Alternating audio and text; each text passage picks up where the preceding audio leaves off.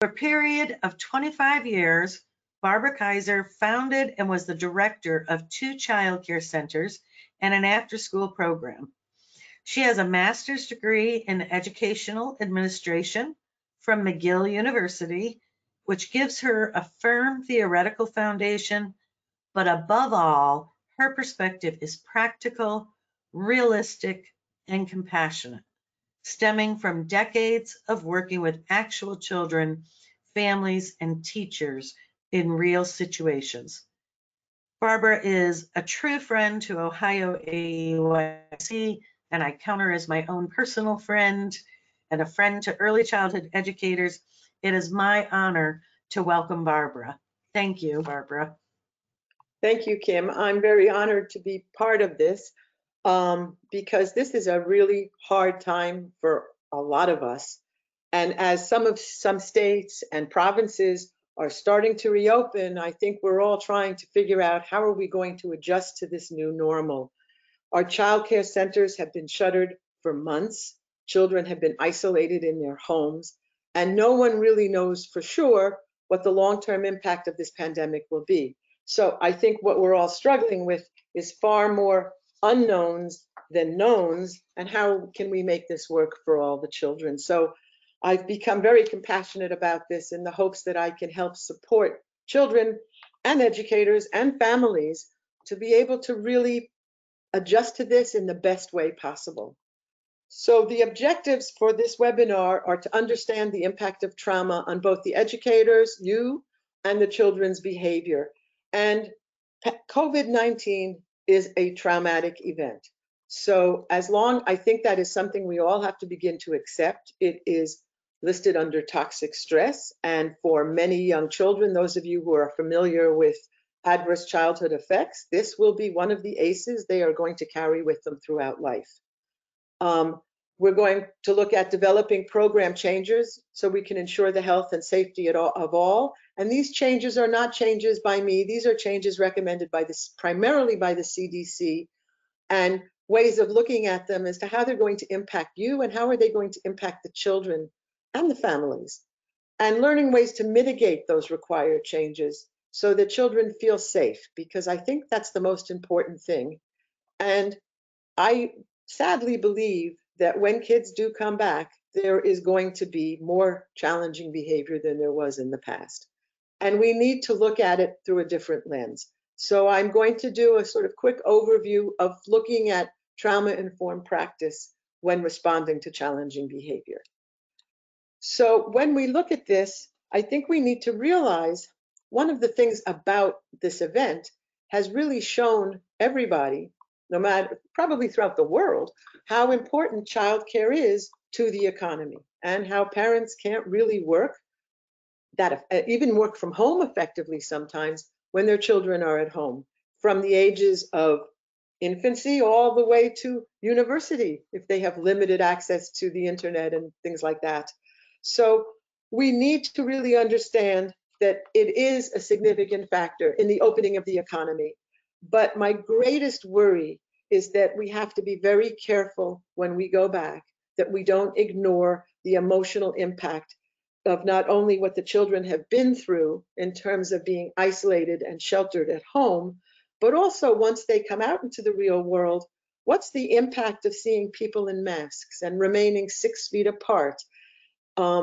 Most of the recommendations are to leave, that when children arrive at the child care center, parents should leave them at the door and not enter the center.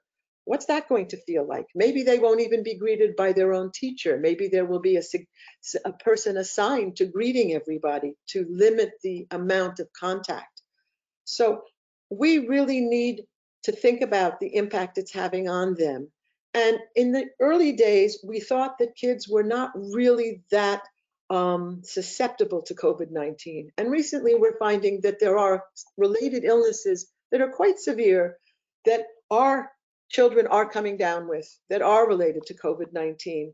And it's very important to think, well, I was just talking to Kim about it. They've been so sheltered.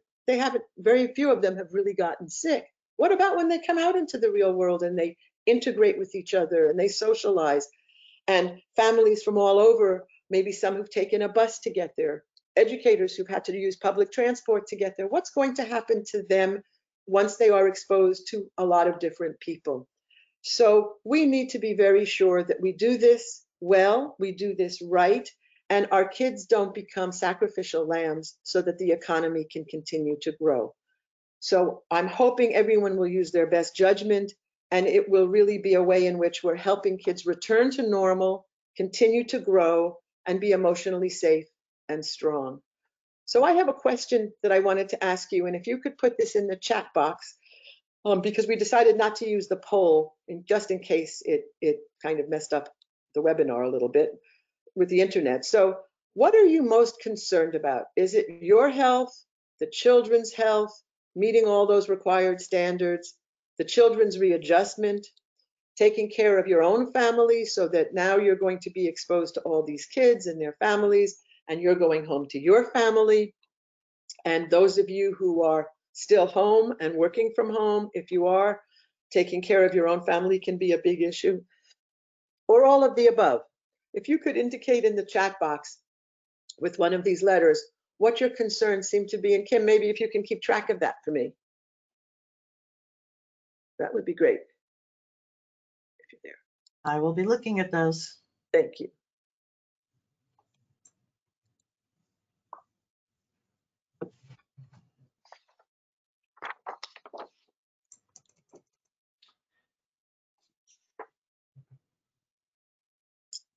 How are we doing? I'm having a hard time seeing a response unless people are just entering it in. So I'm going to wait here a second. Okay. Um, Maybe they're putting it in okay, now I'm seeing it. Okay. Lots of varieties. I was the largest is F, all of the above. Right. Although I'm continuing to see, I'm seeing good representation with every letter. So you've certainly identified the issues that they are concerned with, but the very large majority of people are concerned with everything you've identified. Okay. Well, hopefully we will get through to everything. That's my intention of being able to kind of cover this all so that when you do start, and in Ohio, you're starting, I believe, very shortly, that you feel confident and ready to start. Okay. So when we look at the pandemic and the widespread emotional trauma it's causing, it's also important to remember that a crisis like this can reveal both strengths and vulnerabilities. It doesn't have to be so negative.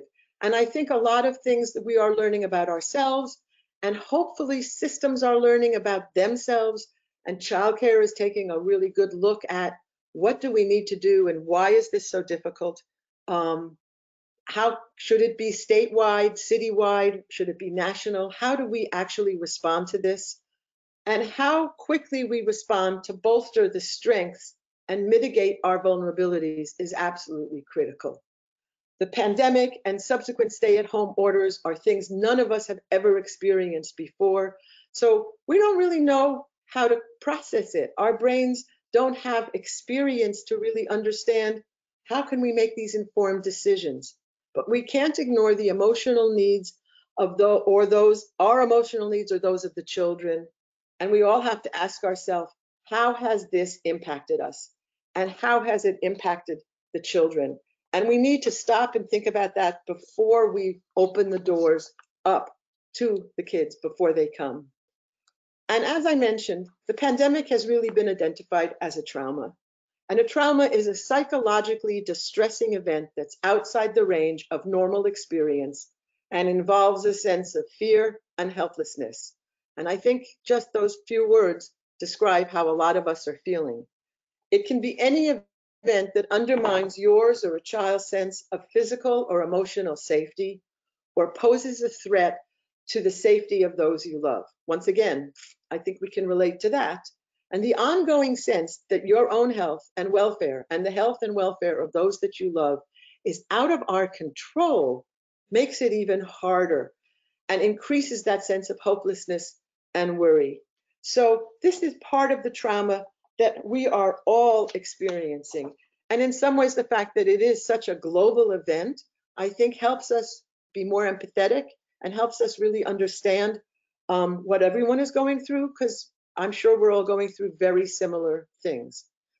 It's also important to recognize that stress is not necessarily a bad thing. We experience positive stress almost every day, and it's usually mild and brief, and we have a way of resolving it. And young children, usually, in order to resolve it, have supportive adults. It's what attachment is all about. And when they have a good relationship and are securely attached, if they cry, if they fall down and they're stressed, or they get upset because somebody else is playing with the toy they want, but if they have somebody who cares about them, they get through it and they learn. They learn a lot from positive stress. And tolerable stress can be more serious. It's also temporary. And also there is a caring other person, whether you're an adult or a child, who is really there to support you. But toxic stress is different. And if you look at this in terms of the pandemic, these adverse events are intense. And I think some of us, especially, I hope there are very few people here today who have actually lost a loved one. But some of us have really had a very intense experience. It's frequent because it's daily. It's sizable. And at this point, I think we can all agree it's very prolonged. And what happens then is that our cortisol levels, our blood pressure, our brain starts to function in a very different way.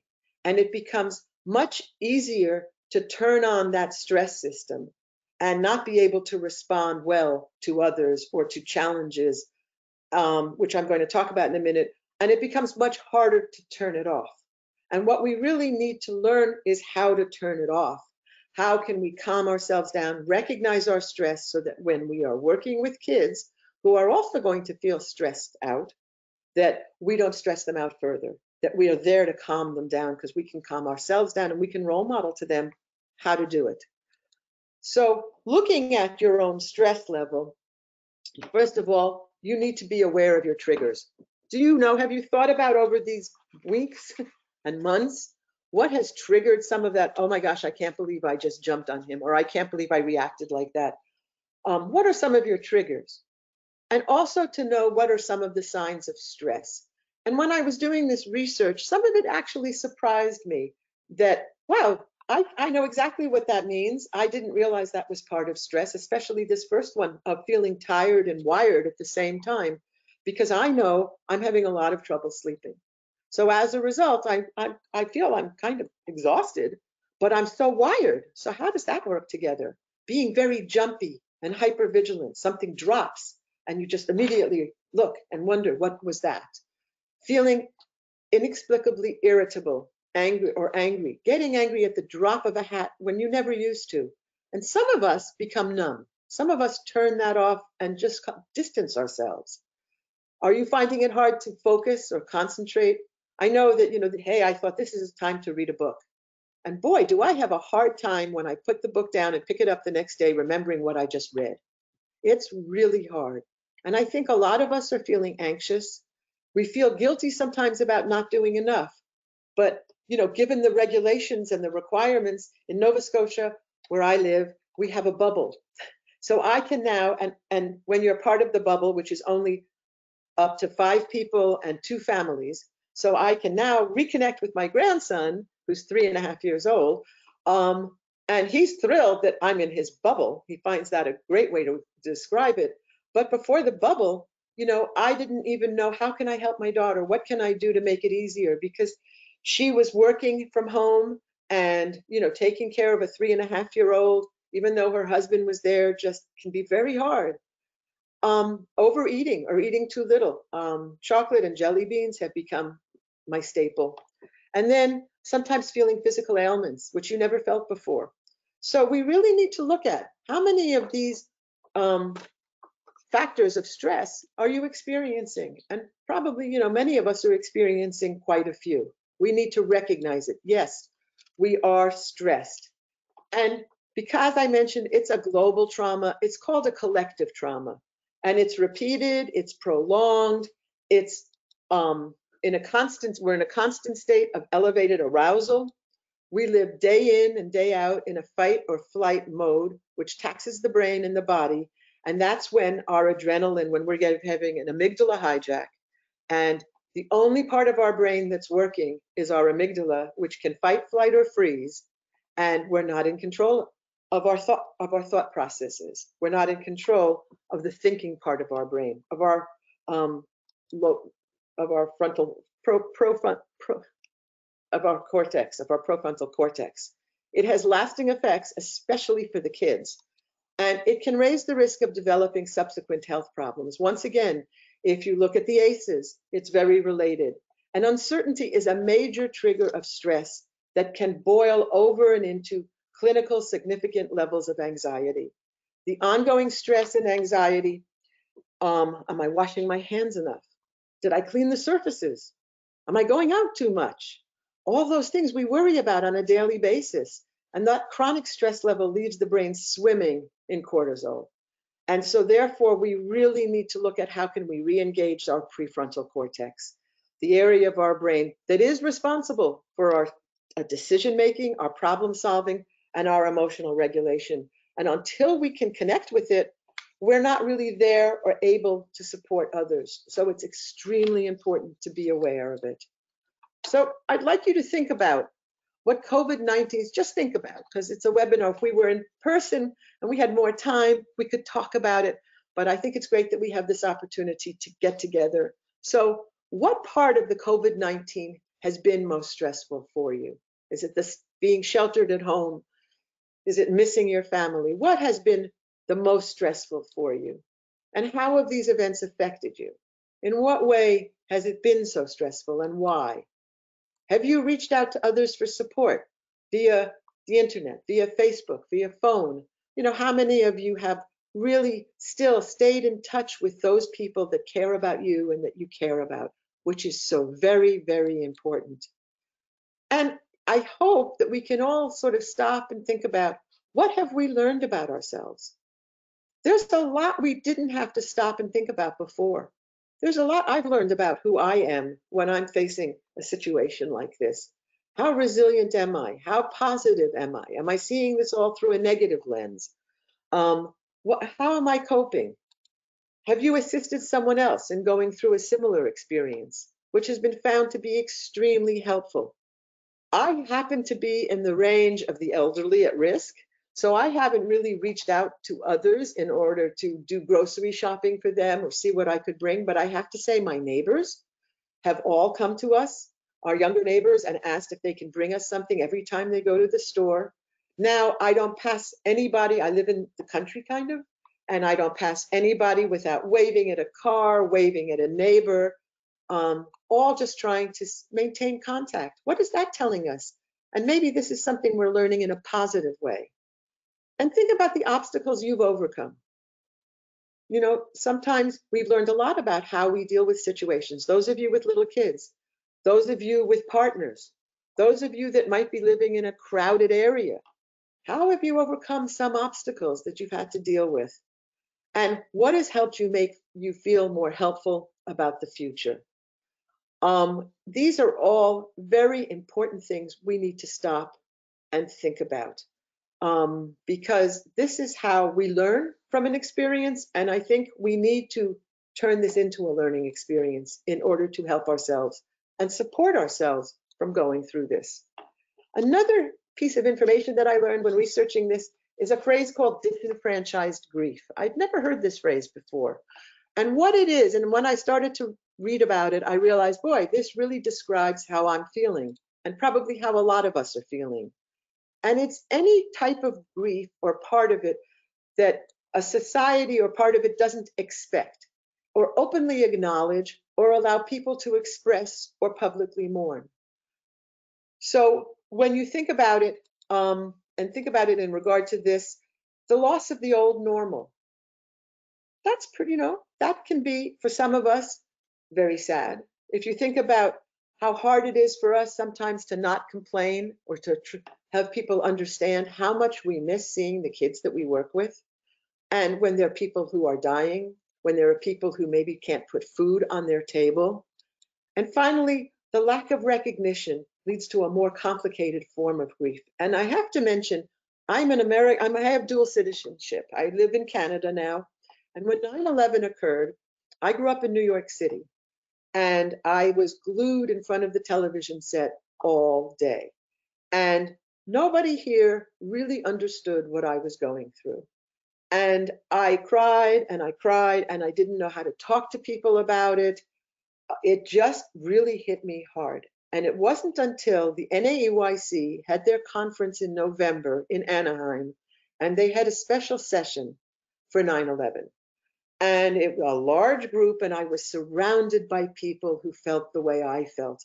And it was the first time I really felt it was okay to have the feelings that I had. And what a difference that made.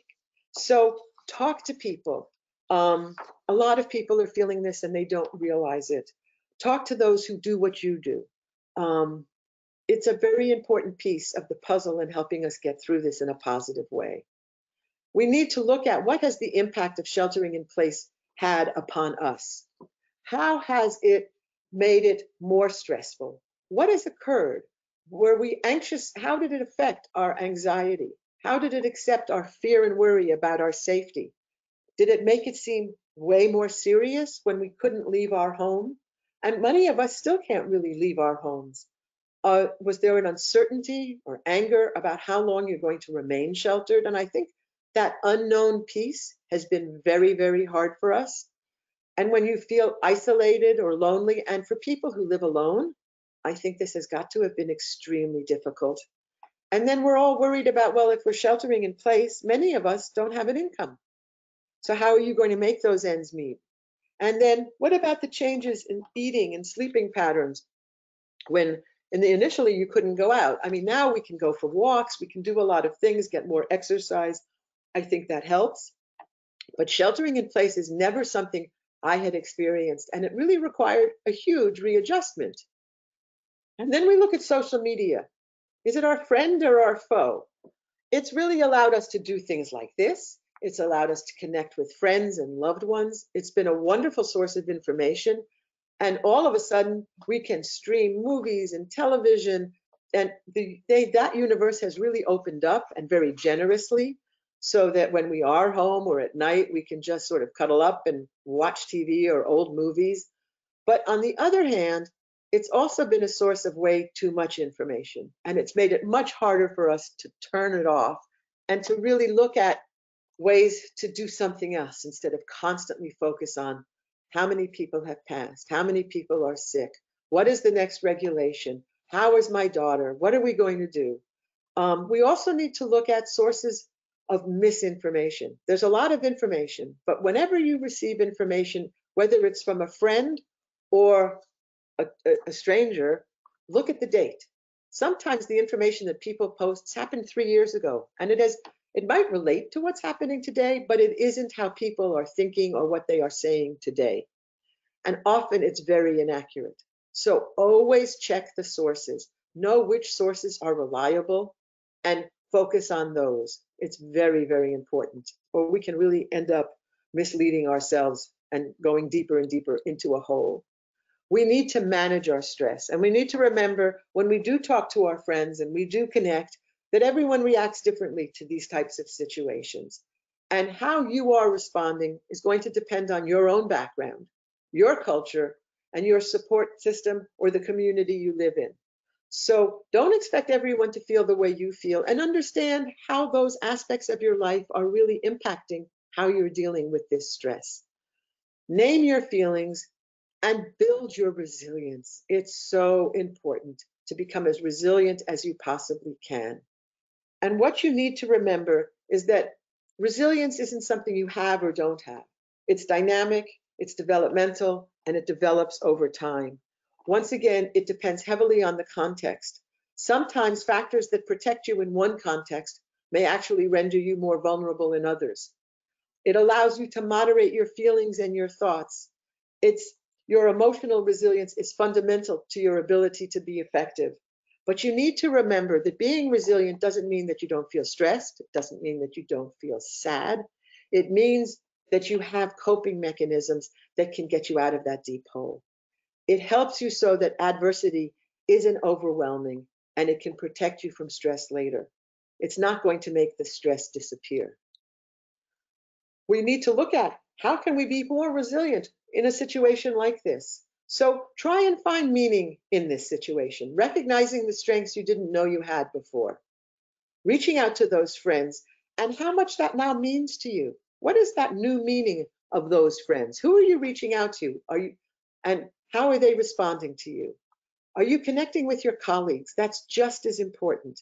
I hope that those of you who are educators, your director is connecting with you. Those of you who are social service or support people working, I hope you are connecting with those that you work with so that you can see how they're doing. It's all about those relationships, and turn those feelings of isolation into a sense of purpose.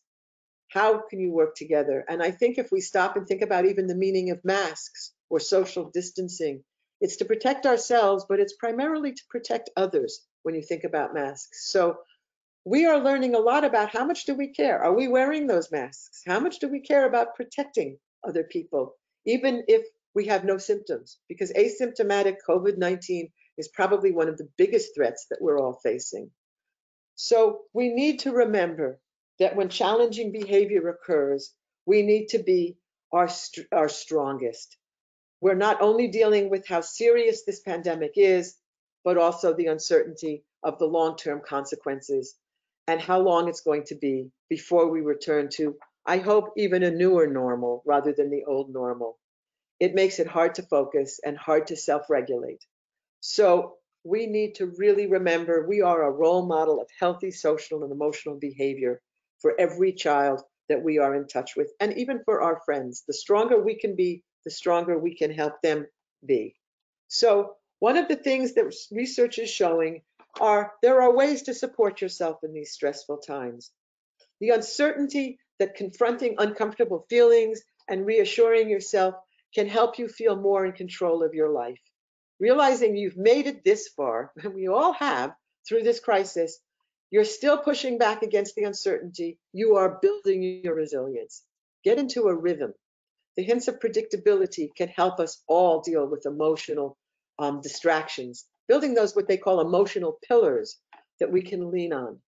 Carve out some time to be by yourself in a positive way so that you can not feel so overwhelmed by those social demands, especially those of you who are home with children. Find a place. Your kids need a place, and you know it, where they can go and isolate themselves and just take deep breaths. Well, so do you. And think outside of yourself. Turn your attention to emotionally supporting the others and can act as a form of mindfulness and can short circuit your worries because you're not suddenly so worried you feel like you're doing something. Most important of all, find a balance that works for you. This is not going to be the same for everybody. So find your own balance and see what you can do. I just want to show you a video clip, which I hope will work, because mindfulness becomes very important. And I know there's a lot of resistance sometimes to meditating and thinking about mindfulness because it's like, oh, out there. But really, the more mindful we can be and the more mindful we can help children be, the more easily we can self-regulate, the more easily we can help others to self-regulate. So I'm just going to show you this short video. You may have heard this word mindfulness. It's become something of a buzz phrase of late. I'm going to give you one simple, serviceable definition, which is this. Mindfulness is the ability to know what's happening in your head at any given moment without getting carried away by it. Imagine how useful this could be. Just as an example, driving down the road and somebody cuts you off in traffic. How do you normally react? I think most of us, we normally react by having a thought, which is, I'm pissed. And then what happens next? You immediately, habitually, reflexively inhabit that thought. You actually become pissed. There's no buffer between the stimulus and your reaction. With just a little bit of mindfulness, in that same situation, you might notice my chest is buzzing, my ears are turning red, I'm having a starburst of self-righteous thoughts, I'm getting angry. But you don't necessarily have to act on it and chase that person down the road, screaming at them with your kids in the back of the car thinking you've gone nuts. Now, you might be thinking, don't I need to get angry sometimes? Aren't I justified? I would say yes, but probably not as much as you think. The proposition here is not that you should be rendered by mindfulness into some lifeless, non-judgmental blob. The proposition is that you should learn how to respond wisely to things that happen to you rather than just reacting blindly. And that, my friends, is a superpower. How do you get it? The way to get it is through meditation. I believe that meditation and mindfulness are the next big public health revolution. In the 1940s, if you told somebody you were going running, they would have said, who's chasing you? But then what happened next? The scientists swooped in, they showed that physical exercise is really good for you, and now all of us do it, and if we don't, we feel guilty about it. And that's where I think we're headed with mindfulness and meditation. It's going to join the pantheon of no-brainers like brushing your teeth, eating well, and taking the meds your doctor prescribed for you. Let me just close by saying, mindfulness is not going to solve all of your problems. It's not going to render your life a nonstop parade of unicorns and rainbows.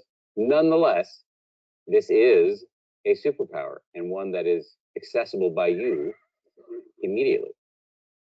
And it's a superpower that you are in control of, that you can actually engage in, that you can discover, that you can build. And what we often talk about is something called everyday resilience.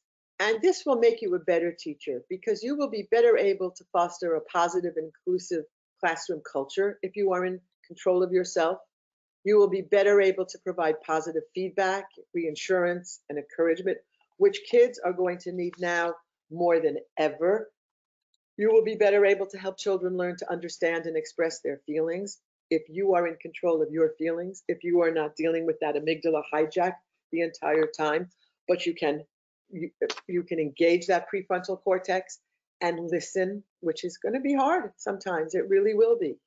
You can encourage the building of trusting and cooperative relationships, and you can provide much more flexible learning and assessment opportunities. And most of all, hopefully, regardless of this situation, at the end of the day, you will have thought about it and thought, you know, I had a good day. That was fun. Because for most of us, it is fun working with little kids, listening to the funny things they have to say and the things they do and the surprises we get every day. We should have fun. We should be smiling. Think about your body language. Are you smiling? Don't forget to smile. Give yourself the grace you need. Set realistic goals. Recognize what you've learned and take care of yourself. It's okay not to be okay. We're not going to all be super people, but we have to do the best that we possibly can. And I know, you know, that we all are trying.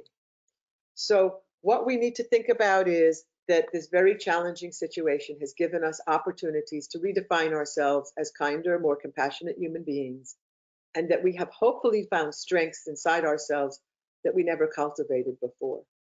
So go back and go in that classroom with your head up thinking, gee, I've learned a lot about who I am and what I can provide and offer to other people.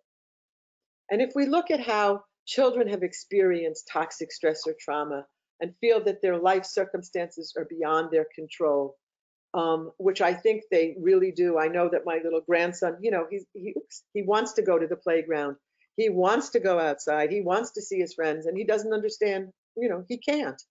In 2012, the American Academy of Pediatrics said there was a landmark warning that toxic stress and trauma could harm children for life, which is what the ACEs study is all about.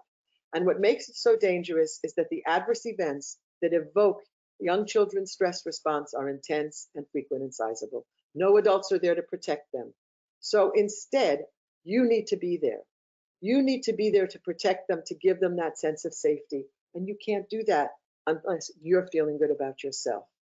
We need to remember that there are lots of trauma-related experiences. This is not the first time that children have experienced trauma. There's domestic violence, there's incarcerated family members, there's homelessness, of which there are 5 million children in America who are now homeless. There's discrimination, there's revolving foster care. There are all these different things. And what we need to remember is that they are saying that basically COVID-19 is a disaster. It falls into this category. And children process these events, process disasters, with a very limited understanding of what a disaster is all about. They also each process it in a very different way. And you might find there are some kids that are going to walk back into your group and just seem fine, like nothing ever happened. And 2 weeks later, all of a sudden, there'll be a meltdown. For some of them, it takes a long time, which starts right away. And for others, it takes a while before it actually has that detrimental impact on their sense of well-being. Oops. I think that's the next slide. Yes, okay, sorry. We need to look at how children, if you take the disaster, I'm going to just move it back for a second. If you take how the disaster is impacting a child, those who are already experiencing domestic violence, that just becomes an additional. Those who have experienced an incarcerated family member, children living in a homeless situation with nowhere to go are extremely at risk and very frightened. Discrimination, look at what is happening to people of color in the United States in terms of the impact of COVID-19. So all of these other trauma-related experiences that some kids are going through make this disaster even harder for them. So we need to remember that for some kids, they are experiencing this pandemic in very different ways. Children who are living in an urban versus a rural setting. If you're in an apartment in New York City, and often in New York, there might be 4 kids in 2 bedrooms and you don't even have a balcony. So how do you deal with that chaos and not being able to leave? Social economic status. They are discovering that dependent upon your income often affects how able one is to cope with sheltering in place and the other issues related. Parental stress due to change in available income. All of a sudden, parents are so worried about how are they going to make ends meet. And maybe where there was no domestic violence before, that stress can result in domestic violence that the kids are witnessing and maybe even being affected by. Children of essential workers who are going to work every day, and how the essential workers are feeling when they come home, and the fear of exposing their children.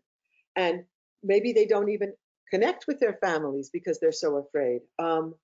Children living in families who were a risk before, single children versus those with siblings. If you're an only child, you don't have anyone to play with. And children who've lost a loved one. And that can be very, very hard because the family is grieving, they have nowhere to go. There are lots of things on which is impacting what kids are having to deal with and how well they can deal with it.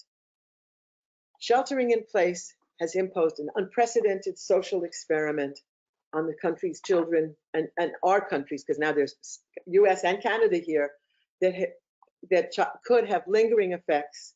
Sheltering in place has not been easy for many young children, especially those in the small apartments.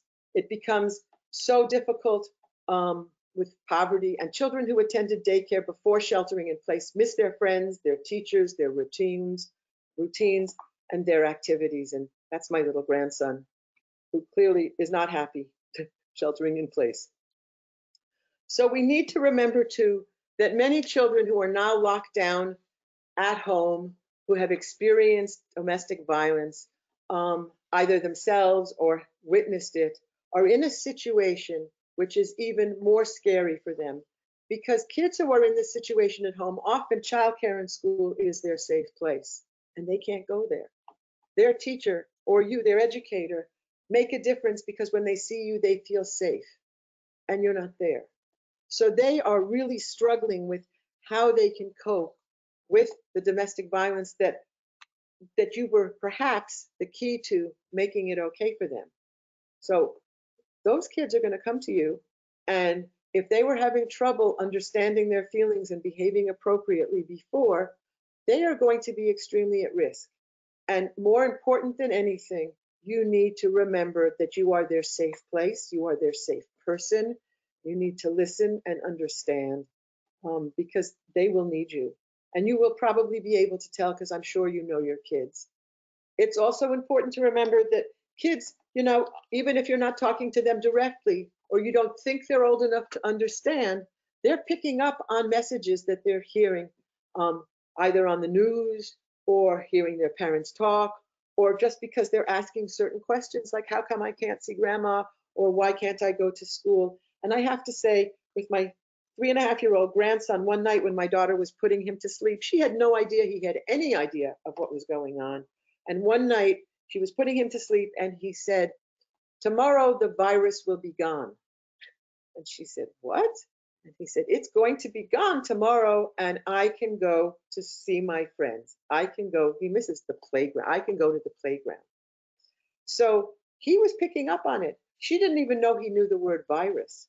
So there's a lot we don't really understand that kids understand or know or don't understand. So it's very important to realize they're not coming to you with no knowledge. They're probably coming to you with a kind of sense of confusion about what's going on. And when we look at children who've experienced trauma or toxic stress before COVID-19 and now, because of this increased level of the hormone cortisol, and also adrenaline, and the lack of being able to connect with that thinking part of their brain, are having difficulty learning unless they feel safe and supported. So when they get back to childcare or school, learning, teaching, it's not the most important thing. Helping them to feel safe and supported, building their social emotional skills so they feel part of a group and cared for. Those are the things to focus on. They aren't trying to push your buttons when they engage in challenging behavior, but they are literally in constant overdrive, feeling very vulnerable, hypervigilant, and often reacting inappropriately to behaviors of other children. So it's very important for you to understand where they're coming from so that you can respond appropriately and provide them with the support that they need. So when you think about it, most children use a combination of hyperarousal and disassociation in response to a perceived threat. They don't all respond the same way. It is important to remember that's the perception of threat that induces the response. So when they get back, if they are being hypervigilant, even if nothing that you think is threatening is happening, if they perceive it as threatening, it can put them in that overdrive mode again. So when that threat or traumatic event is long lasting or intense, there's no reliable adult around to help deal with it. That stress system resets itself to take over the job and to support, to defend the child all hours of the day and night. So they are always on that hypervigilant level. As a result, it overloads that developing brain, and there's no really ability for them to calm down and to listen and to learn and to socialize appropriately with their peers. Sometimes that threat can be internal, like a feeling like being anxious or powerless.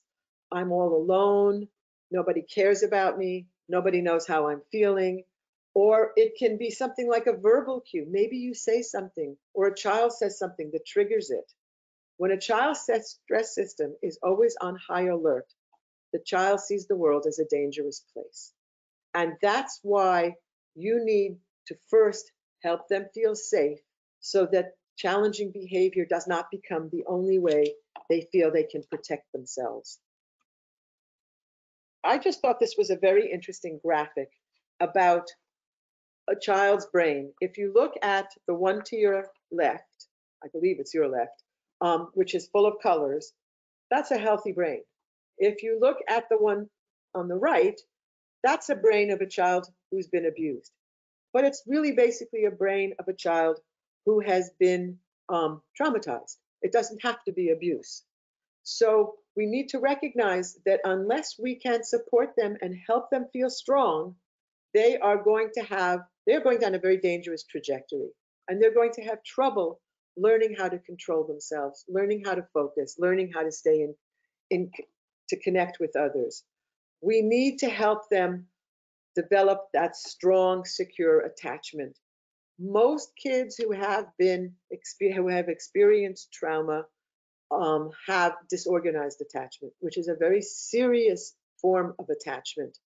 Hopefully, if the only trauma these kids have experienced is COVID-19, that they are just feeling very insecure at the moment, and they need to feel, again, to trust adults will meet their needs, to trust they're there for them, and to build that attachment with their families as well as with you. Early childhood trauma puts children at greatest risk for developing social processing, which is very, very important, as we all know. And what happens is it will impair their ability to interact with their peers and you. Heightening threat vigilance can distract children from processing cognitive and social information and interfere with their ability to recognize emotion and respond appropriately to emotional cues. And this is why social emotional learning is the place to begin. These are the kids that are going to feel that if somebody bumps into them, they were pushed. So their automatic reaction is biased. They are convinced that anything that happens to them is hostile. So we have to be sure that we can help them understand and learn how to read those social cues, learn how to ask, learn how to understand what has happened. We can support children in reappraising these social situations by those social skills and teaching them proactively. Don't wait for something to happen. Have a plan that this is where you are going to begin, and model the appropriate reactions to social situations by conveying your trust in adults and modeling your social interaction skills. But this is where we need to begin for very, very clear reasons, because kids' understanding of social cues can certainly be affected by this event. We also need to realize that executive function, which is the foundation for learning, is all of a sudden put at a very high risk because kids' cortisol level is constantly up there. And if you remember that your child's executive function enables them to be flexible, to move easily from one behavior to another, to transition from one activity to another, to listen, to make good decisions. And when their executive functions are impaired or just aren't functioning as well as they could be, even if they were before, there will be some recession. And so they are at high risk for aggressive and challenging behavior. They're going to have trouble sitting still. They're going to find it hard to control those impulses. Once again, social emotional learning, so important. Communicate their needs, understand other feelings, and form satisfying relationships. And this is why it is so important for you to begin. I can't emphasize enough how important social emotional learning will be. This just shows the impact of childhood trauma, how COVID-19 may or may not, but probably will be impacting most of the kids when they return to school or childcare. It affects their cognition, their emotions, their relationships, their mental health, their behavior, and their brain development. So we really need to remember how hard it will be for some of these kids to successfully engage in learning. And we need to be prepared. We need to know how we can support them.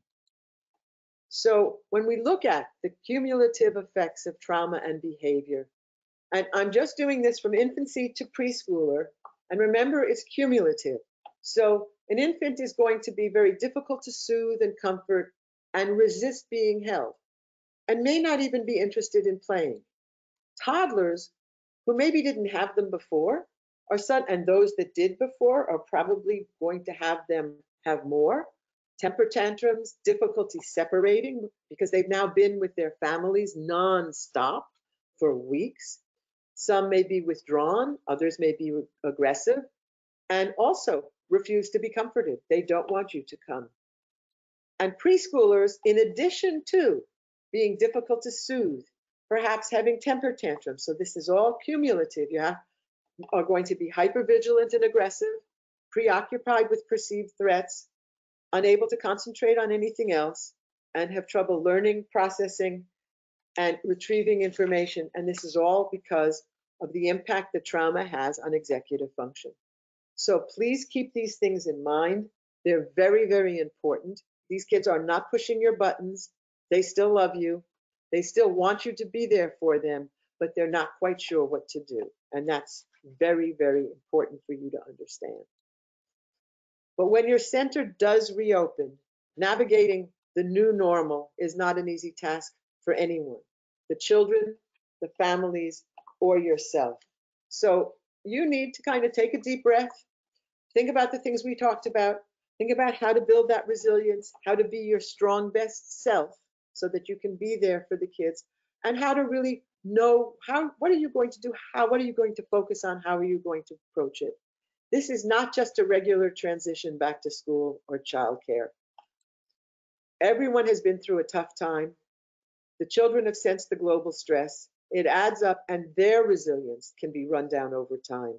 Your sensitivity and your patience are key ingredients for helping children and their families make a successful move back to a childcare setting. And remember, children are not just by themselves. You're there. We almost need to be not superhuman, because we're not, but we need to remember the role that families play, and we need to address parents' fears. How many of you are parents whose children are also going to be returning to school or childcare? How concerned are you about their safety? How can you help the families understand that you will do your best to protect them? You can't guarantee that they won't get sick. Actually, I was just reading a story, and I don't know where it was, I'm sorry, but in the United States somewhere, where at one center, a mother discovered she was positive. At another center, a caregiver discovered she was positive. And at another center, a child did. So we can't promise, but we can certainly reassure them that that's our commitment. You need to clearly describe what you're doing, how you're doing it. And if your center has, needs to communicate to families, and I think, it's probably best, yes, the director should do what they should do, but if you are an educator, you need to build that relationship with the family, because you're the one who the family is trusting the child to. So connect with them, let them know what you're going to emphasize, how you're going to protect them, what the new procedures are, how you're going to implement them. And you need to reach out frequently. And I'm hoping that while this was all taking place, that you were reaching out to the kids, and you were also reaching out to the families. I'm sure they needed to hear from you. Maybe you could give them some suggestions of how best to deal with a 3-year-old or a 4-year-old who just is running around the house and won't get focused. But their worries are important.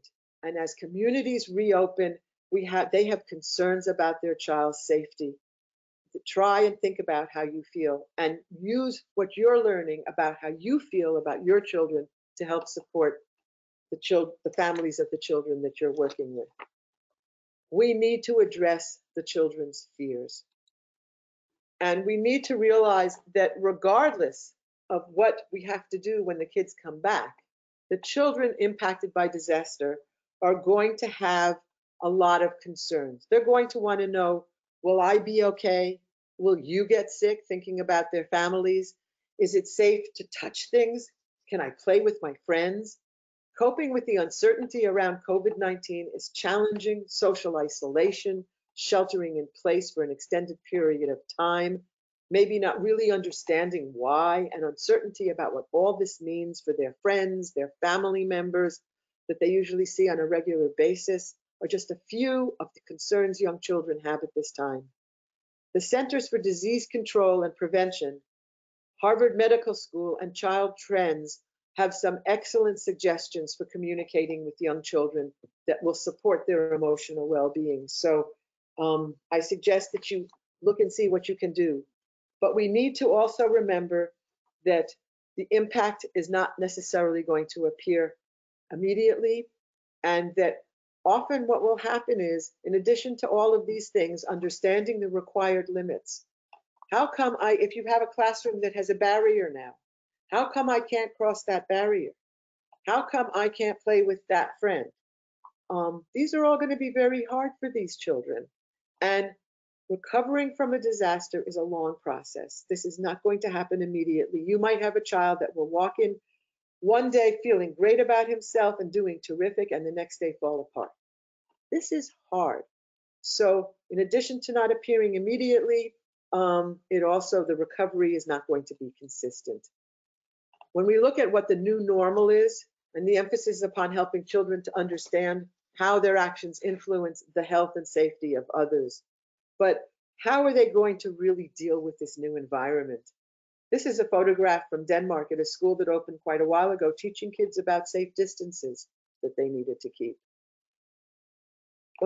Kim sent me the Ohio regulations, and I wasn't really aware of the fact there would be people from outside of Ohio. But I just wanted to point out that there are a lot of issues that are coming up in terms of mandatory and recommended best practice. And one of the things that's probably the hardest for a lot of childcare centers are the new ratios. I'm going to go through some of these one by one, but when you look at the new ratios, the transitional ratios, in Ohio, it used to be infants were 1 to 5, and I think this meant that the group could have 6 kids. Now it's 1 to 4 with a maximum of 6. If you look at toddlers, it went from 1 to 7 to 1 to 6. Preschoolers went from 1 to 12 to 1 to 9, and only 9 in the room as a maximum.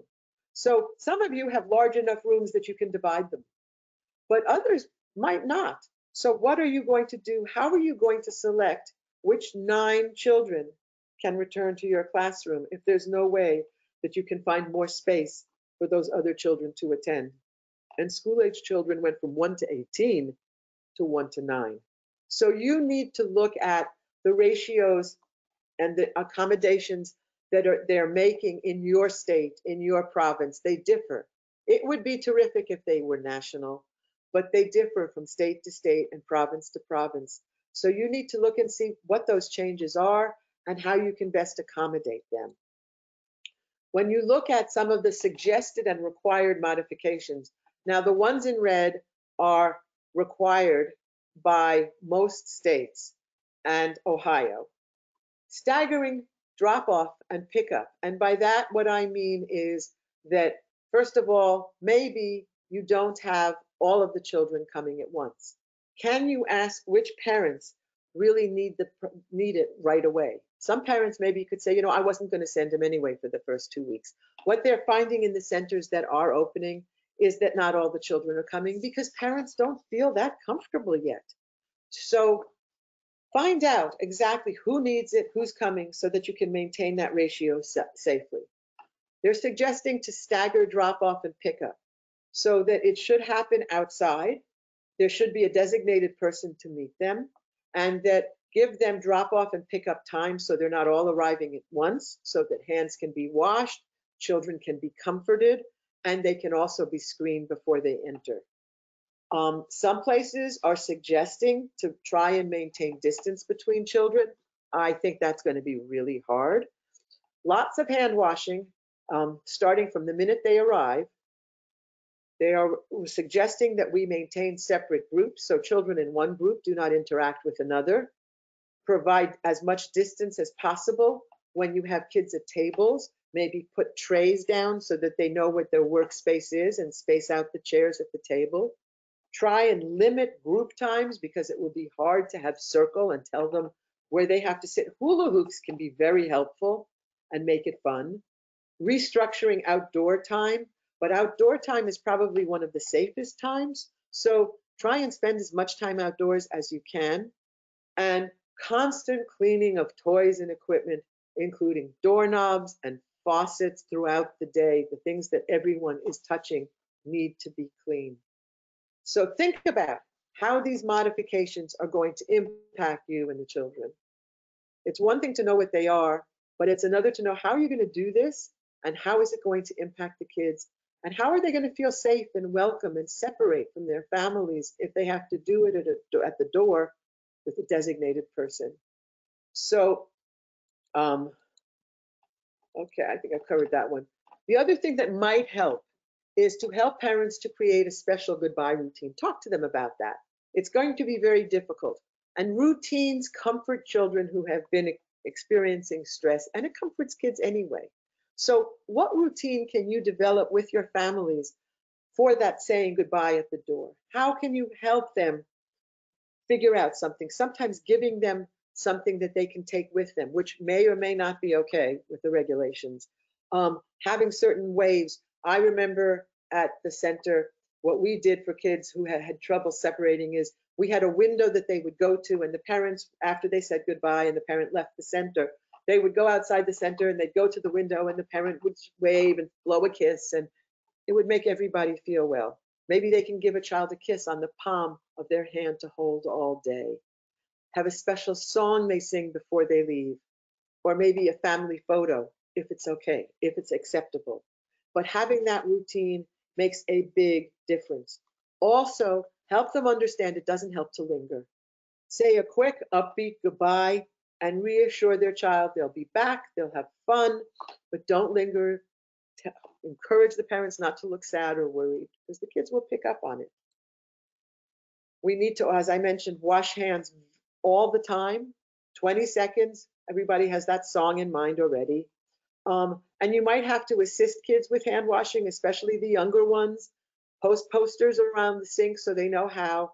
And if you're using alcohol-based sanitizers, if there's no water around, make sure you supervise kids so that nothing bad happens in their eyes or that they ingest it.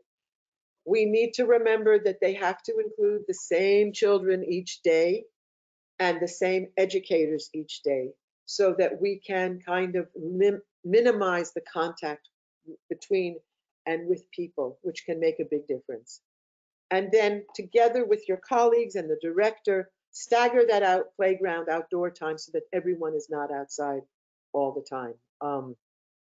If you have what the CDC is suggesting, and I did not see this in either best practices or required modifications, what the CDC is suggesting, and it's something to think about, that if you have children of essential workers at the center who have been working throughout this pandemic, you might consider creating, because they have probably been at a center the entire time. Most of them have had centers they could attend to, but creating a separate classroom that only serves those children, because they are at much higher risk of contamination or, spreading the virus.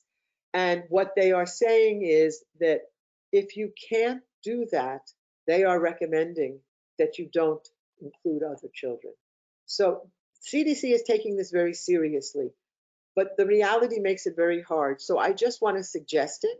I recognize that some of the suggestions are very, very difficult. I just put some hula hoops there, to accommodate the physical distancing that's required, and try and think of the activities in terms of physical contact and distance. I'm sure you never thought about that before. So how can you, not use the activities that really require kids to get close together, and minimize time standing in lines or everybody coming to the door. Make sure that they come to the door separately, put footsteps or something down in front of the door that distances them, and make it fun. If they're there for nap, separate cots as far apart as you can and place the children head to toe. And we're lucky, it's warmer weather. Open your windows and allow for fresh air as much as you can. When we look at what program arrangements need to be done to include physical distancing, once again, they're very similar. There's a lot of repetition in some of these regulations. Minimize the amount of time children are in close contact. Separate children for table. Okay, I think we basically limit use of water or sensory tables, and incorporate frequent hand washing into your schedule, because you can't really clean these properly. Limit item sharing. Here we spend so much time telling kids they need to share. Now what do? This is really confusing. So think about, how are you going to explain that to kids? No, you're playing with that. When you're finished playing with that, we're going to put that in this box so that I can wash it, and we'll find something else for Joey to play with. This is very hard. We need to be sure that they understand a little bit about why. And once again, how does this fit into the social emotional learning? When you want children are going to need to be held. There's no way that this isn't going to happen. And some children, if you're working with younger children, their diapers are going to need to be changed. So we need to know that we can do this. And what they are suggesting is that you bring with you several large button-down long sleeve shirts that you put on, and when you hold the child, you do whatever you need to do. When you are finished, you take that shirt off, you put another one on, and you put that shirt in a bag and you take it home and you wash it. If you have long hair, put it up in a ponytail, Wash your hands and neck anywhere touched by the child's secretion. So if he's crying and his tears or whatever get on you, make sure you wash them before you go back. Place contaminated clothes in a plastic bag, and place the child's contaminated clothes in a plastic bag as well. And you need to return everything, the bedding, everything the child brought with them should be returned at the end of the day, and the parents should wash it and bring it back the next day. And make sure the children have multiple changes of clothes at the center. These are just things to think about. And once again, the CDC is suggesting if you have children with underlying health conditions, talk to the parents about the risk. And if you have children with disabilities, talk to their parents about how their children can continue to receive the support they need. Because children with underlying health conditions are at much greater risk. And parents of children with disabilities are probably even more concerned. But we can support them. You just need to work together with them. This is a sort of poster that the CDC has put out. And I'm just sharing that with you because I just want you to see that you should consider opening. Will reopening be consistent with applicable state and local orders? Are you ready to protect children and employees at higher risk?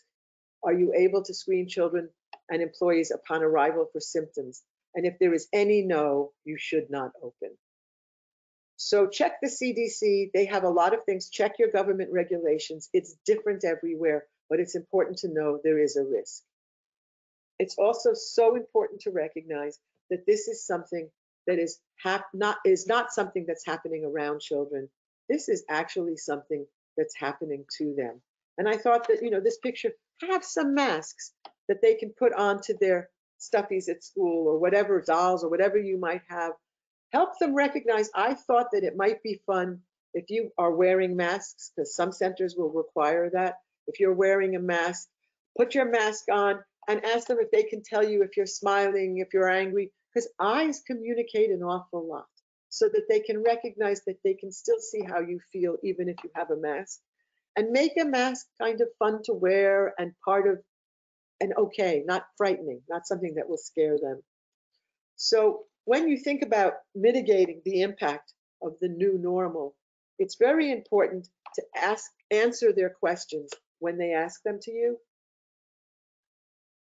And I'm sure you know more than anybody how to do that in an age-appropriate way. But before you answer, ask what they know first, so that you're not giving them more information than they need to have. So find out what they know, and then reassure without providing complex information that's going to add to their confusion. Reassure them that understand that children internalize those positive cues. So be positive. The same way when families leave in the morning and you're asking them to look upbeat and positive, you need to not look worried. And then, as I mentioned, work on normalizing those masks. And how will you meet the children's new needs? Because they're going to have a lot of difficulty. Because of the fact that it's hard to feel safe, the self-regulation, all of those things with executive function and social cognition.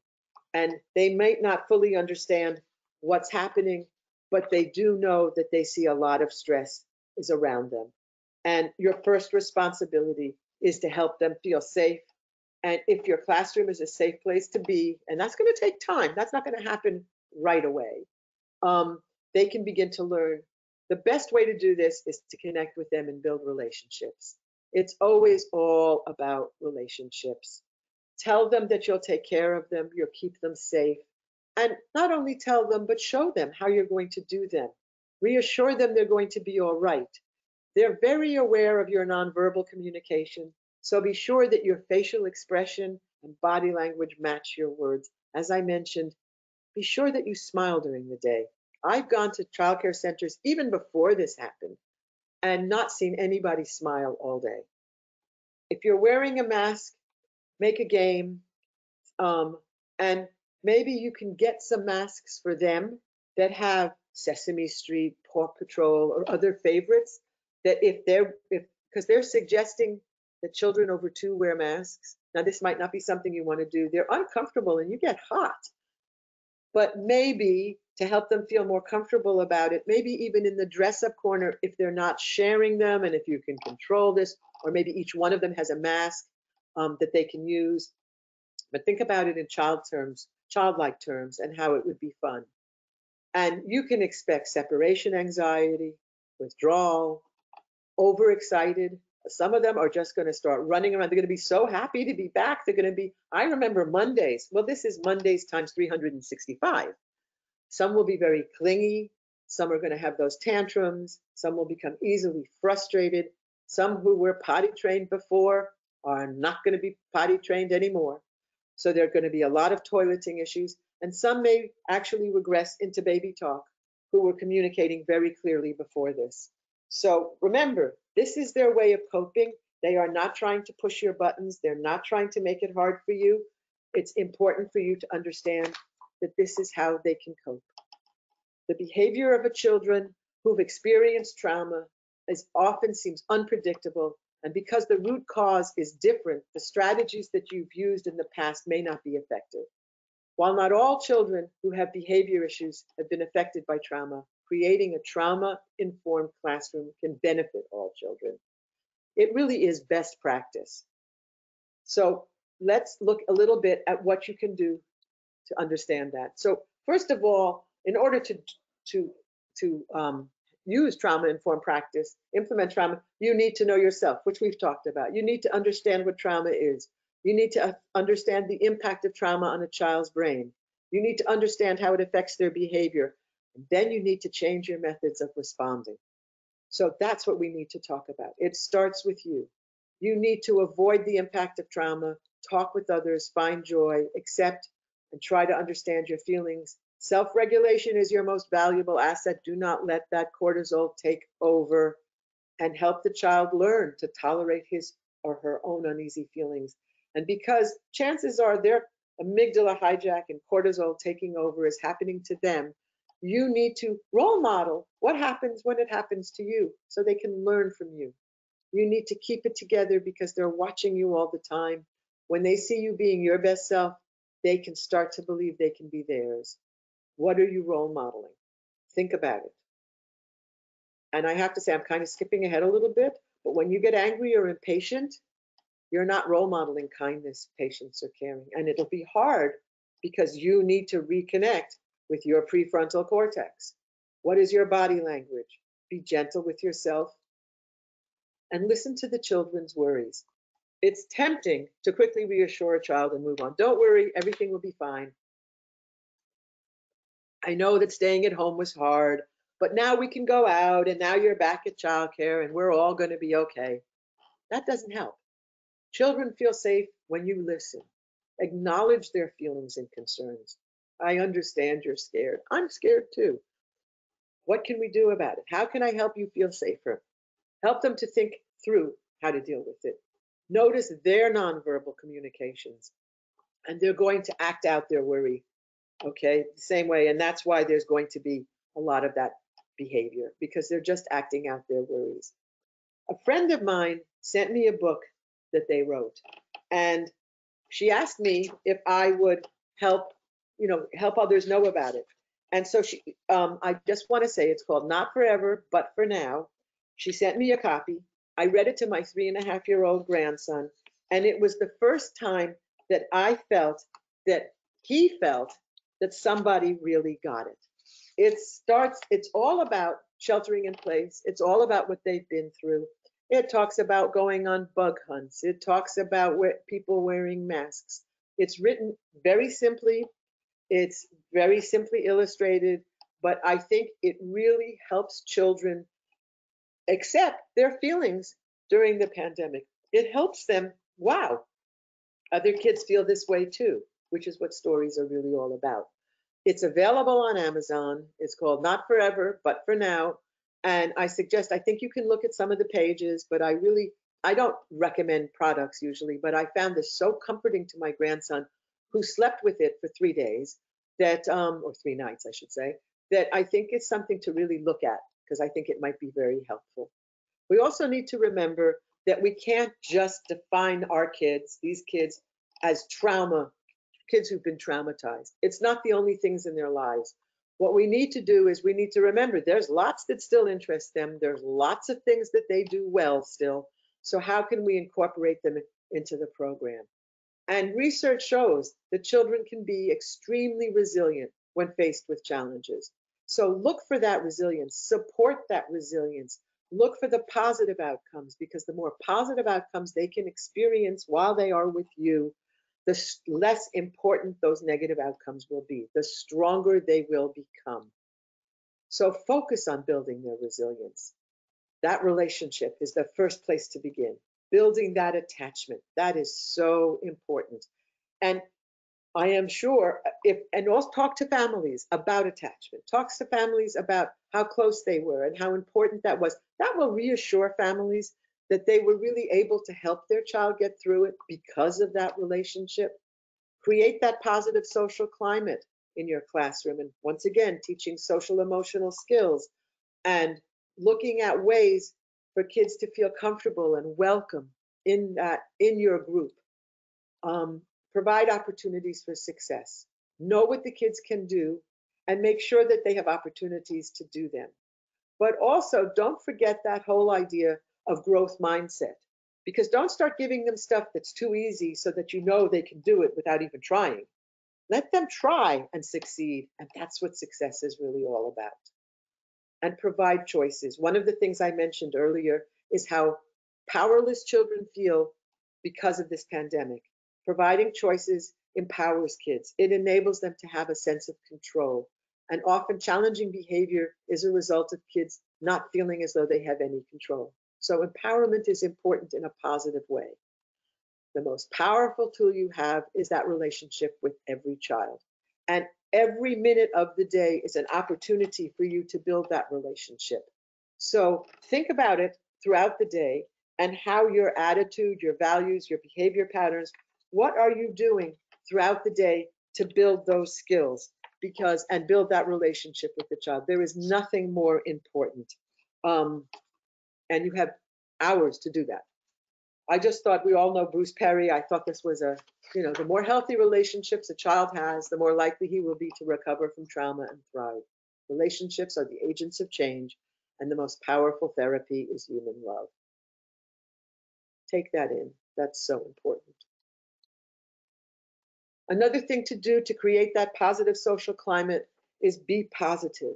It's called goal-oriented language. Tell children what to do, not what not to do. In other words, eliminate as best you can all of your no's, your don'ts, and your stops. Normally, I would say eliminate your whys, but sometimes asking instead of why, but what were you thinking, okay, instead of why. But sometimes in this particular case, I think kids need you to listen what's going on in their head as to why they did behave a certain way, even if they can't actually express it clearly. Give them a chance, but rather than using why, say, what were you thinking? What's on your mind? But tell kids what to do. Instead of stop running, please walk. Instead of no, find an alternative of what they can do instead. Always start with the child's name. Don't just shout, please walk, but Amy, please walk, because then they know you're addressing them. Be aware of what you're saying and how you're saying it. Recognize their efforts or close approximations. Even if they're not doing it perfectly, if they're trying, that's what's important. And then support them and help them do it. Sometimes you might have to ignore some behaviors so that you can focus on the positive behaviors, and give kids attention when they're engaging in appropriate behavior. I don't know if anyone has ever told you about something called the penny transfer technique. And those Canadians, I guess we need to use a nickel transfer technique. But because we often end up with 4 negatives to every 1 positive, regardless of who we're communicating with, put 5 pennies in your right-hand pocket. And every time you tell a child or an adult, when the children are around, something positive, move that penny from the right-hand pocket into the left-hand pocket. And see how many positive things you have said or recognized appropriate behaviors. And once the 5 pennies are easy, move it up to 10, because the more we can recognize those appropriate behaviors, the more we can support kids appropriately. Children need to feel safe, and predictability, consistency, routines, and rituals are key. So if you don't have rituals in your classroom, think about ways you can create them. Can you have a ritual for circle, how you go to circle, or how you would have everybody sit in their hoops together? Create some rituals. Be predictable, have that schedule, let the kids know what's coming next, and be consistent. And by being consistent, being fair and consistent does not mean treating every child the same. It means giving every child what they need. But it's important to be consistent about when things occur and how they occur, how you present them, so that kids know that they can count on you. And encourage mindfulness in young children. There are lots of programs. There's something called Mind Yeti from Committee for Children in Seattle, which is a few minutes. It's a free, you can download it, and it's a mindfulness exercise that really can reshape and reorganize kids' minds so that they can focus and calm down. Avoid surprises. It can trigger them. Focus on their social skills. Read books about being afraid. Provide multiple opportunities for play. I have to say that play is how kids learn. Play is how kids work through their issues. And dramatic play becomes incredibly important here. So somehow you need to look at that dramatic play area. How can you set it up so that they can play there together and work out what they went through? Chances are they are going to play act sheltering in place. They might play act all kinds of things. They might play act doctor and getting sick. What you need to do when they go through these issues through their play is you need to help them recognize the positive things. Focus on the healthcare workers, focus on the police, focus on all the people that are helping others get through this instead of focusing on the negative things. And this will take time, because if you haven't dealt with it yourself, you're going to have a hard time when you watch kids working it out, especially if they're working it out in a way that is concerning to you. And if I just quickly say, my sister who taught pre-K during 9/11, when the kids came back to school in New York, she had one little boy who was playing in the blocks. And when a friend of his arrived, he yelled across the room, "Andy, come and play with me. I've got the building, you get the plane." And my sister said, "What are you going to do?" And he said, "We're going to knock down the building with the plane." And my sister said, "Not in my classroom." And when she told me this, I said, look, they needed to do that. What you needed to say is, well, don't forget the ambulances, don't forget the police, don't forget all the people that helped, so that they could work through it. And so it's hard. She was fresh. She wasn't ready for it. So you need to be ready. You've had time. You need to focus on it. You need to think about it. You need to realize that it comes from countless interactions to help make kids strong. I found this on Facebook and I felt it needed to be shared. And I'm just going to read it out loud in the hopes that everyone will read it with me. And that is, everyone is applauding everyone but our children. These little heroes have stayed indoors more than they've ever known in their lives. Their whole worlds have literally been turned upside down. All these rules they've never known, loss of friends, family, daily activities, lessons, and outings, a life they couldn't have imagined. Adults talking about others becoming unwell, news reporting death after death. Our poor children's minds must be racing. Every day they get up and carry on despite all that's going on, and all they've done is paint pictures and put stuff on their windows for the heroes out in the world. So here's to our little heroes today, tomorrow, and forever. And I think that's something we all need to have, and maybe even put on the wall in our room at the center. I just want to quickly talk a little bit about challenging behavior, because that 5 to 10% is no longer accurate. It's going to be somewhere more like 15 to 35 or 40%. So we need to know a little bit about it from a trauma-informed perspective. And we need to understand that when children are oppositional, defensive, numbed out, or enraged, that bad behavior is just repeating an action that they needed to survive by going through some of what they were going through. Even when it's intensely off-putting, this is what they've learned to do. This is how they've met their needs. They may be easily triggered off. They're going to struggle with regulation. I think we've talked about a lot of things. They may act react defensively and aggressively in response to perceived blame or attack. And they are going to behave in unpredictable ways, oppositional and defiant. You need to be consistent, provide those routines, avoid those surprises, create the caring classroom. All of this is part of it. We've talked about it before. So remember this. This is key. And when you begin, build those connections, teach healthy coping mechanisms, focus on creating a sense of safety, be flexible in order to meet each child's needs. Remember, each child experiences a disaster differently, and let them tell you what they need, and provide many opportunities for play. When you look at this poster, the one don't is do not punish kids for behaviors that are trauma systems. We need to look at punishment. Punishment creates a hostile environment. It doesn't teach kids anything. It may stop the behavior, but when you punish one child, they're all watching, and those kids need to feel safe, and they won't if they see you looking angry. And often it is a result of an amygdala hijack. You take it personally, your buttons have been pushed. So we need to look at other ways to respond, because out of control emotions are only going to escalate the behavior. We need to think about how, rather than what's wrong with this child, we need to think about what's happened to this child. How hard has this been?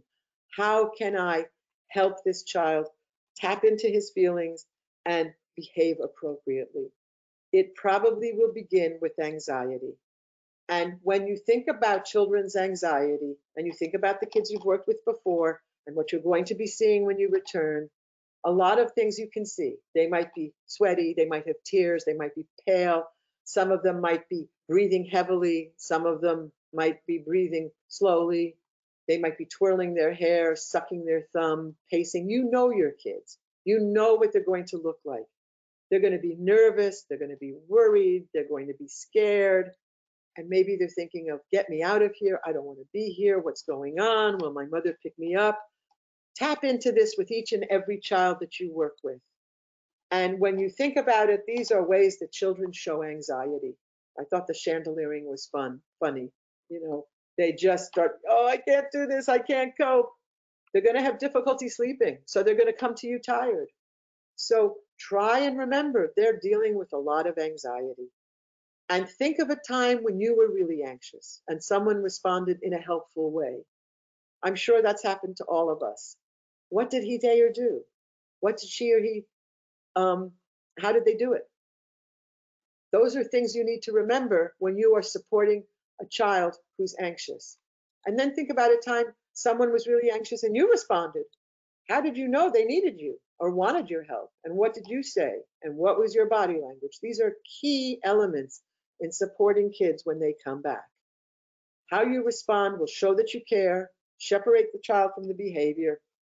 You got to listen. Don't take things personally. I think that's really hard for a lot of us. Focus on the positive. Respect personal space. Don't get too close, and do not touch a child without asking. Connect, listen, comfort, confirm, and calibrate means, is it working? Do I need to begin again? Is there something else I should be doing? You're nonverbal, maybe it's the nonverbal. Maybe you're saying the right things, but you're not looking the right way. Maybe your tone of voice is too loud or too soft. Match theirs. Try and match them. And when I say respect their personal space, when you are too close, it's threatening. When you are too far, kids think you're uninvolved. Find that space. And when you get too close, you will notice their eyes will get bigger, their shoulders will go up. Same with their families when you're talking to them about things. They're going to be in very similar state of mind. So watch for that body language and find that comfort, find that comfortable zone so that when you're talking to them, they're listening and you're really communicating. And when a child is out of control, you need to remember that they're not listening to anything you say. You need to just let them get through it. You need to be there. You need to be supportive. You need to use your eye contact in a way that reassures them. You need to keep that physical space. You need to balance your anger maybe because, oh God, I can't, it's hard. Your fear of what he's going through, what he might be doing, what you might be doing, and stay in charge of yourself. Try not to face a child face forward, but use what's called an L stance, which is shown in this drawing here, so that you're a little bit sideways. Your posture is important, your hands at your side, Don't try and look big and strong. You need to look as though you're listening and you care and have a calm facial expression. We need to know and remember that children need positive role models and resilient adults who are aware of their own personal stress and trigger. So I honestly believe that professional development is going to be more important than ever, because you need to not only know how to work with these new regulations, but you need to understand trauma-informed practice. You need to have robust protocols for identifying children at risk, and you need to be able to recognize your own anxiety, children's signs of anxiety, and ways to manage ongoing challenges. It's really hard. Don't be afraid to need extra help. And whether we build strong partnerships with families, use Zoom to connect with kids who've been out sick, which did we do that before? Is that something we've learned maybe we can do to maintain that connection? What we are learning during this pandemic will help us better serve kids throughout the rest of our careers. And I wanted to leave you with that positive note, because if no one has told you lately, the work that you do each day, in whatever way you serve children and families, is vital, appreciated, and noble. And we all thank you. I wanted to share this video with you. It's not very long. I hope you can stay. I thought it was an extremely touching way to look at things. It was a world of waste and wonder, of poverty and plenty, back before we understood why hindsight's 2020. You see, the people came up with companies to trade across all lands, but they swelled and got much bigger than we ever could have planned. We'd always had our wants, but now it got so quick. You could have anything you dreamed of in a day, and with a click. We noticed families had stopped talking. That's not to say they never spoke, but the meaning must have melted, and the work-life balance broke. And the children's eyes grew squarer, and every toddler had a phone. They filtered out the imperfections, but amidst the noise, they felt alone. And every day the skies grew thicker, till we couldn't see the stars. So we flew in planes to find them, while down below, we filled our cars. We'd drive around all day in circles. We'd forgotten how to run. We swapped the grass for tarmac, shrunk the parks till there were none. We filled the sea with plastic, because our waste was never capped, until each day when you went fishing, you'd pull them out, already wrapped. And while we drank and smoked Oh, sorry. and gambled, our leaders taught us why. It's best to not upset the lobbies. Jeez, I'm sorry. What's going on? More convenient to die. But then in 2020, a new virus came our way. The governments reacted and told us all to hide away. But while we all were hidden, amidst the fear, and all the while, people dusted off their instincts. They remembered how to smile. They started clapping to say thank you and calling up their mums. And while the car keys gathered dust, they would look forward to their runs. And with the skies less full of voyagers, the earth began to breathe. And the beaches bore new wildlife that scuttled off into the seas. Some people started dancing. Some were singing. Some were baking. We'd grown so used to bad news, but saw good news was in the making. And so when we found the cure and were allowed to go outside, we all preferred the world we found to the one we'd left behind. Old habits became extinct, and they made way for the new. And every simple act of kindness was now given its due. But why did it take a virus to bring the people back together? Sometimes you've got to get sick, my boy, before you start feeling better. So with that, It was a world. I just wanted to share some of the resources. Now, what I will do is I will ask Kim if there's some way I can do this with you, or post some information. Reaching and Teaching Children Exposed to Trauma by Barbara Sorrells is a wonderful book that might really help you understand where the kids are coming from. So I just wanted to say thank you, and please stay safe. Thank you so much.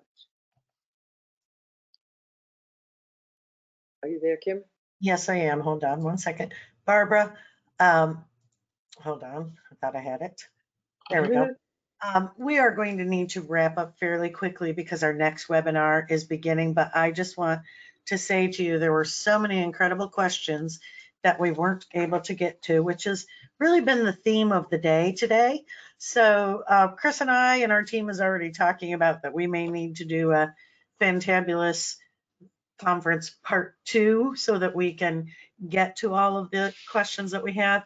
But I do want to say to you, the other common theme, and I'm going to read this quote to you, was this is the best comprehensive explanation of the trauma that children have experienced and how vigilant we need to be to reopen safely. And over again, people said they've been on so many webinars, but your combination of wisdom, expertise, but practical experience from knowing childcare programs was something that everyone on the webinar so greatly appreciated. Oh, thank you. Thank you so much. That's going to make me cry. Thank you. Oh, you made me cry. It was a fantastic webinar. All right, so we will not have time for questions, but I do want to wrap up quickly for each of you. Thank you for everyone who attended this afternoon. And thank you for those who were able to donate during registration. We are a nonprofit association dedicated to serving early childhood educators. And like Barbara as a presenter and Ohio AYC as a nonprofit, COVID-19 has had a financial impact on all of us. So we hope that you will consider going to our website. There's a donation button on the website page. We have a lot of great work we want to continue, and we would love to continue to bring you these great webinars. So we hope you'll consider donating to support our mission, and really hope, if you haven't signed up for DJ's webinar at 3:30 and Lisa's, that you'll sign up for those. They're going to be fantastic, or as Chris says, fantabulous. So thank you, everyone, and we'll see you soon. Bye.